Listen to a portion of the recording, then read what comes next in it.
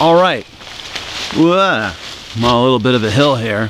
All right, C-Day classes. These are the answers to all of your questions. Now, C-Day is a huge day. I have classes nonstop, and most students are in all of those classes, so there's quite a few questions.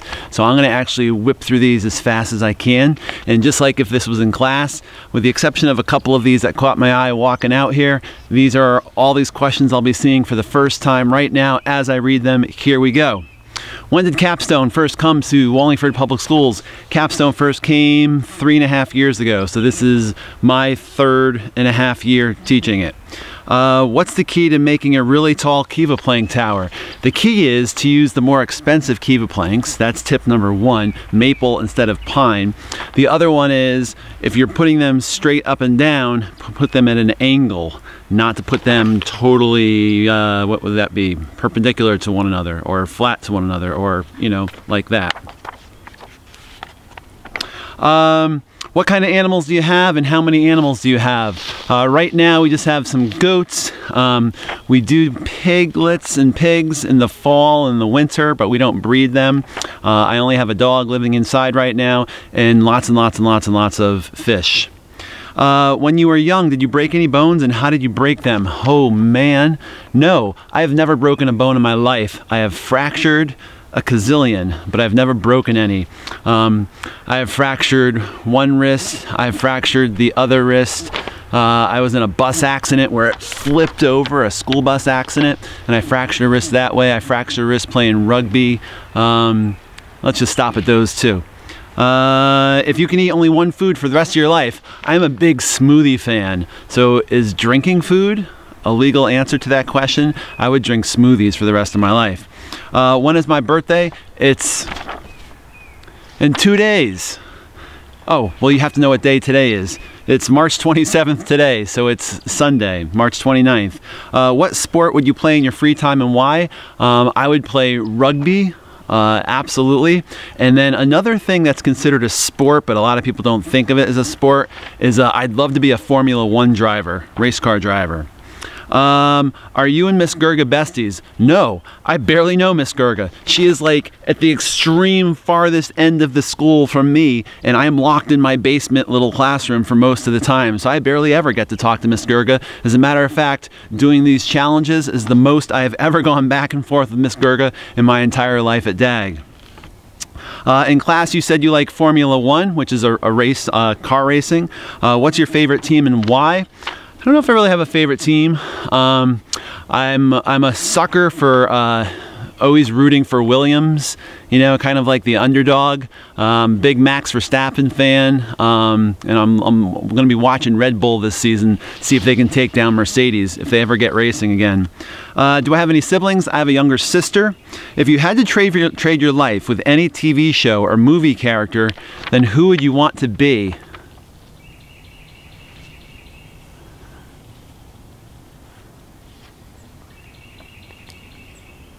I don't know. I have no idea what the answer to that question would be. What job would you have picked if you didn't pick teaching? I actually had this job for a very short little amount of time after I got out of college, and that would be a backpacking mountain guide. So like taking people out to the middle of the wilderness, up to big huge mountains for weeks at a time in the middle of nowhere. That would be my job. What's the creepiest looking animal that I've ever seen? The creepiest looking animal that I've ever seen. I don't know what the creepiest looking animal is that I've ever seen. I saw this really big newt once. It was like purple and yellow spots. I don't remember what exactly the name is, but it was like huge. It was like that big. So whatever that was called, that was probably the creepiest thing I've ever seen. Why do you want to become a teacher? I grew up working at summer camps, and I loved working with the students and loved doing all that hands-on sort of active stuff, and it just kind of naturally progressed to being a teacher. I guess that was like where it first started. On a scale to 1 to 10, what's your favorite color of the alphabet?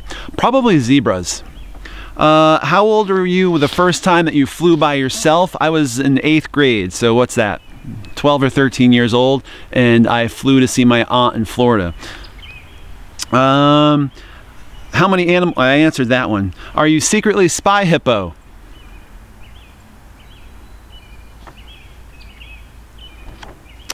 Do we have capstone next year? I don't see it on my schedule for next year. I'm assuming maybe that's an 8th grader that's asking that question. And no, you would not have it as a freshman in high school. If you are a 6th or 7th grader, you definitely have it as a 7th or 8th grader. What's your favorite basketball team in college and NBA, and why? I am not a basketball fan anymore. I used to be a big, huge Boston Celtics fan, go to the Boston Garden all the time. And then some things happened in my life that made me lose interest in pro sports, and a couple of big things happened that really made me lose interest in college sports. I won't get into them here, but some really just things that opened my eyes and said, what the heck? Anyway, let's just stop it right there. What's your favorite type of music? Heavy metal music. What's your favorite subject in school? I was originally a biology major, and so that is, I think, always my first love, but I was a social studies teacher forever, so that's history, social studies. I don't know, you can really, I think a lot of it's not about your favorite subject, it's who your favorite teacher is, and I think especially in middle school, it has a lot more to do with the teacher, and do you enjoy being with that teacher, than the actual subject. Because I think any great teacher can make any subject amazing. What have you been doing during your break from school? So far, it hasn't been a break. I'm thinking next week things might let up and be a little bit more relaxing. But at this point, what's it been? It's been it's been 7 days. I've actually spent more time working on school stuff in the last 7 days than if we were actually in school.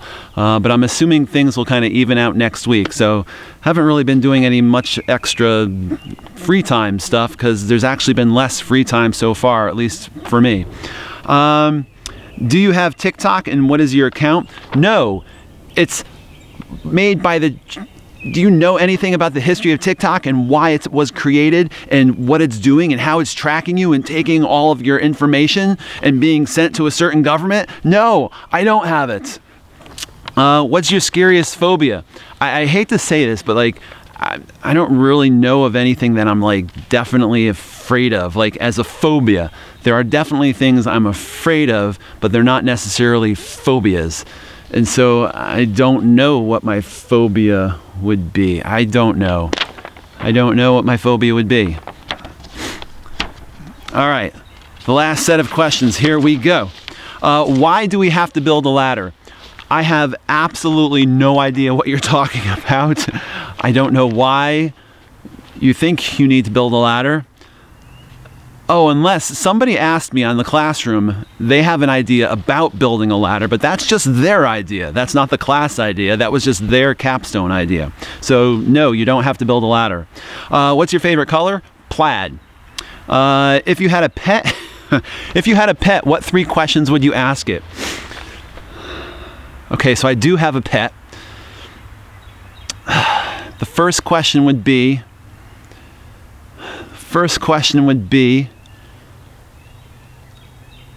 I don't know. I'm not much of a talker. I guess the first question would be, hey bud, you want to go on a hike? The second question would be, why is the only thing you ever want to do in the entire world is go on a car ride? And the third question is, what's up with putting your face out the window on the car? Aren't you afraid of bugs going in your eyes? Next question. Oh no, this is a hard question. What accomplishment are you most proud of?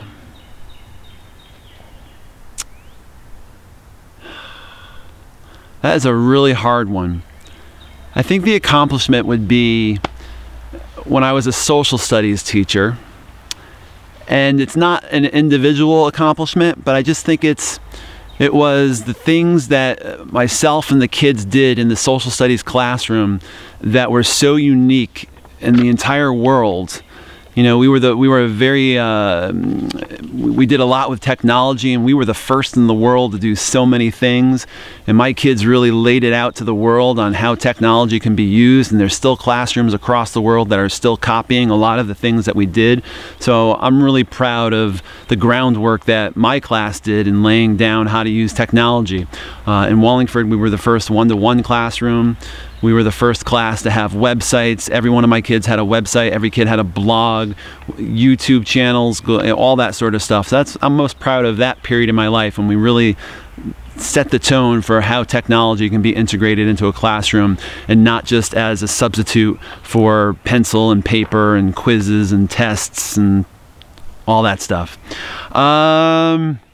If you were about to get into a fight, what song would you pick as your soundtrack? Tell you what, I have the thought in my head, but I was also thinking of using that song for an upcoming teacher challenge. So when you see the teacher challenge that involves singing, that would be my song. When is the project due? It's due the week after April vacation. What's my favorite place to hike? Anywhere in Wyoming and Montana, up high in the mountains. What is your best joke? I don't even have to think about this one. Why did the toilet paper not cross the road? Because it was stuck in the crack. Bump. Almost done. Can you do a music? Yes. What's the most did I already answer? What's the most embarrassing moment? I don't know what my most embarrassing moment is. I cannot think. Oh, I got it. I was giving a talk once at this business conference, and right when I was about to start, like literally the first sentence was coming out of my mouth, I went to grab my water bottle because I had left it on the front table. And these tables in this room were long tables going across the room where everybody was sitting. And when I went to grab my water bottle, I wasn't really looking because I was also starting off and talking. I accidentally hit it and knocked it over, and the water went over everybody in the front row, their papers, their stuff, their laps, their everything. And that's how that talk started off. Almost done. Well, how are you feeling about social distancing? I don't have any feelings about it. So far, so good. I'm doing fine. I'm not lonely. And I'm okay with people keeping a little bit of distance between one another so that we don't spread this thing. How will we present our projects, live or on video? Definitely not live. Oh, actually, I mean, it could be live over like video, but it probably will not be live in the classroom. Once we get closer to the due date in April, I'm going to lay out a bunch of options. Everything from you sending me recordings to we do a Google Meet and you can present it live. I'm going to set up some times for the classrooms so that the different groups can get together with multiple kids if they want to share it, or you can just send me some detailed pictures or a slideshow. So I'll lay that all out as we get closer.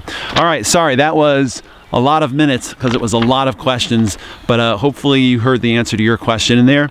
And I will see you when I see you. 6th graders, nice meeting you again. 7th and 8th graders, if you have any questions, make sure you please email me. If anybody has a question, please email. It's a lot easier than doing anything on the Google Exit form. Thanks, bye-bye.